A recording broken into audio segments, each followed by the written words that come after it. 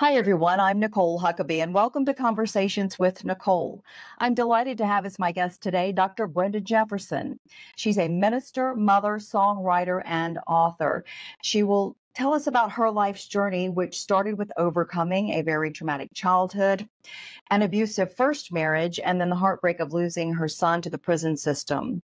We'll talk about her latest single, Lamb of God, and explore her new book, Praise Him While You Wait. I really do believe you'll enjoy hearing her story. Let's get.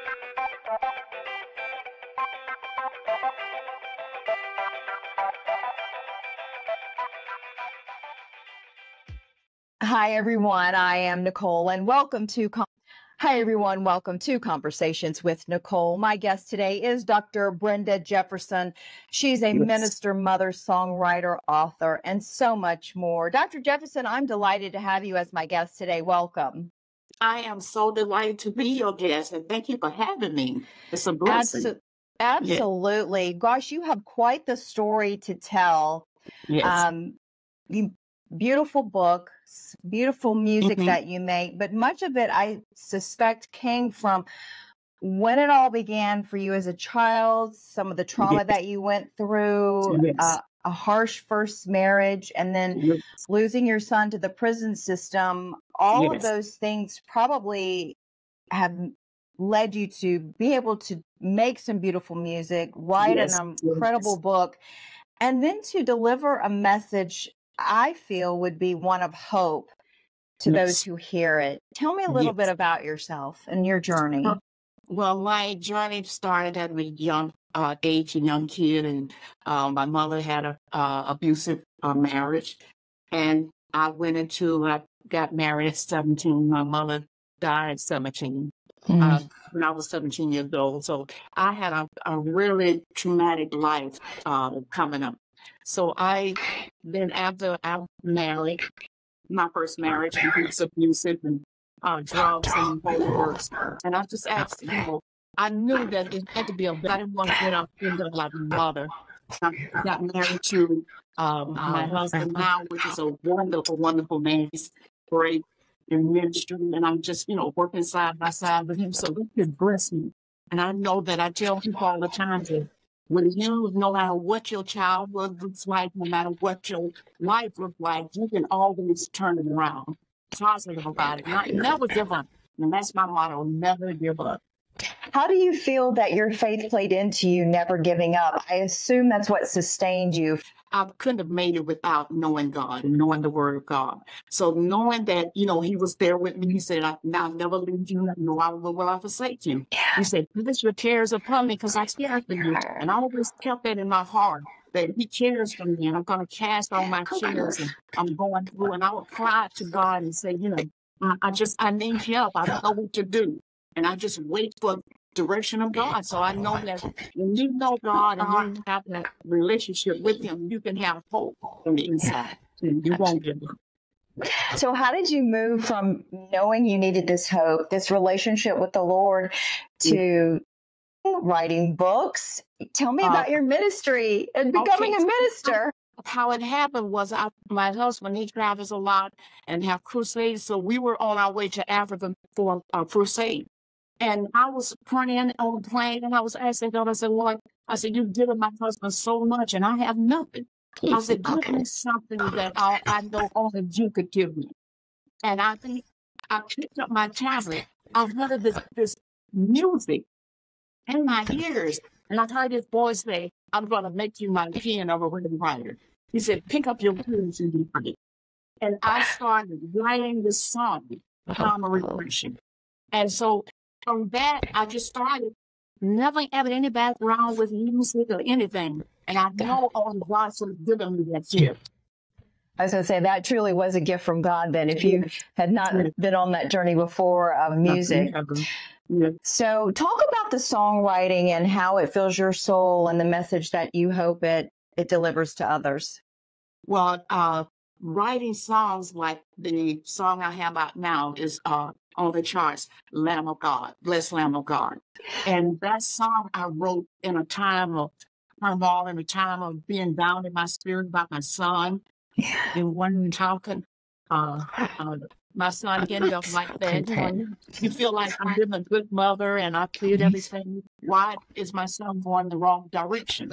So I wrote that song and it gave me peace. And now even to this day, I play the song and I listen to it and it just brings joy to my heart. So that songwriting gives me peace. That's my pass away time that I can really feel like, you know, I'm spending that time with God. So the peace that passes all understanding, right? Yes, yes, yes. Talking about your son there, elaborate more on what happened with him and how your faith is helping you get through this, continue to get through this, and maybe something that you could share with others that maybe are going through the same thing.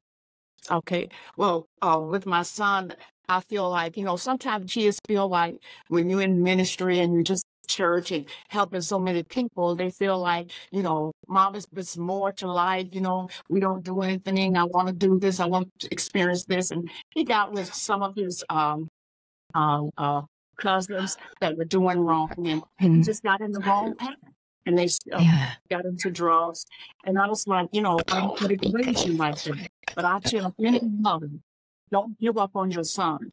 God gave me the book, my book that I wrote, Praise Him While You Wait. That book is a part of my son. When I was praying, I was asking God, you know, my son, help my son and bring him home. And he said, while you're praising, while you're praying, while you're waiting on me, he said, praise me while you wait. And I learned over the years to keep praising God. Even to this day, I sort of praise God. Thank you for bringing my son home. Thank you for him being in ministry, being a man of God, and that he's learned his lessons. So I praise God every day when I'm waiting for my son to come home. Yes. You know, it's true.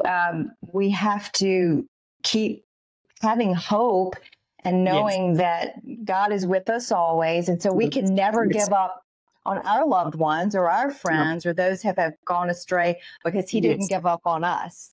No, he didn't. But that's so hard, you know, as humans, we're made of flesh. So that is the difficult part. Yes. What would you say to those who have experienced the same thing? I mean, you seem to have handled it so well. I'm sure there were challenging times though. Oh, yes. It was very challenging times because a lot of times you think, what did I do wrong? What could I have done better to help my son not fall into that lifestyle? Yeah. And you question yourself and you say, you know, but I was a good mother. I didn't, you know, do anything outside of God. And I showed my son ministry life. And if you don't watch it, you can get down in your spirit because you think, well, you know, what could I have done? So I had to leave it behind and know that he had to go down that road so we can help so many people. But now he's in prison. He has this ministry class that he's teaching men. And I mean, we've given them God's word, and he just really, they love it. And everybody that comes through there, my husband has a book called Living Victory. And he ministers that book to those men that's going home. So it's a blessing. So I know that when the scripture, Romans 8:28 say, all things work together for the good of those who love the Lord and are called according to his purpose. So I see him that's working for my son good because he could have gotten killed out in the street. So God allowed him to go to prison to save his life. So it's a good thing. I was actually thinking the same as you were telling his story. And I was thinking, while prison is horrible, his life was probably saved by being there. He found the Lord, and now he's ministering to others.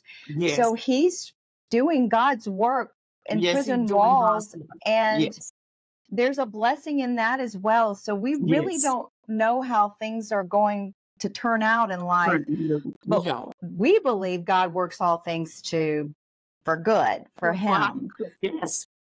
So thank you for sharing that. So tell me where you are now in your ministry and what you're involved with, maybe what's on the horizon.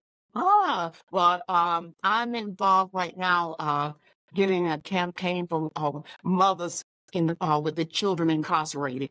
So I just want to give a word to the mothers and mothers that's going through and mothers that, you know, have sons and daughters that incarcerated. maybe I can give them a word or give them encouragement to say, hey, just have hope and don't give up on your child, and they're going to make it. So that's what I'm doing, building that now. And then I'm getting ready to go to Africa. We're having a big crusade there. So we're going to do, we'll be leaving next month, the fall next month. So I'm excited about it. Yes. That's great. And clearly your ministry is a family affair. It sounds like everyone's involved. Yeah. Yes, everyone's involved. So that's a blessing too. Yeah. What's it like traveling with your family to do everything? Oh, it's a blessing, because then I look at it and I've been, I'm thanking God, for my son and my daughter working in ministry and working side by side with my husband and myself. And it's just a blessing, because when I think about my son that's incarcerated and I see that God kept my liberty, it's just a blessing. So I thank God. It's amazing. I love it. Well, you're doing amazing things. So how can people follow you, connect with you, especially as you work on this ministry for mothers of incarcerated children? They can go on my website, DrBrendaJefferson.com, and they can find me on my website and find out all the things that I'm doing on my website. Yes. Well, you're absolutely gorgeous inside and out. It's just a delight to talk to you. I am really thankful that you took the time to be my guest today for Conversations with Nicole. As we close, any final thoughts that you'd like to share with my audience? Well, I just want to, those out there that's maybe going through right now or don't know which way to turn, I just want to encourage them that we think that, trouble's going to last always. Troubles don't last always. Just keep believing and trusting in God and never give up. That's my word. Beautiful words of wisdom, Dr. Jefferson. Thank you so much. Thank you for having me. You have been a blessing today. And that will do it for this edition of Conversations with Nicole. Until I see you again, I hope you have a great day.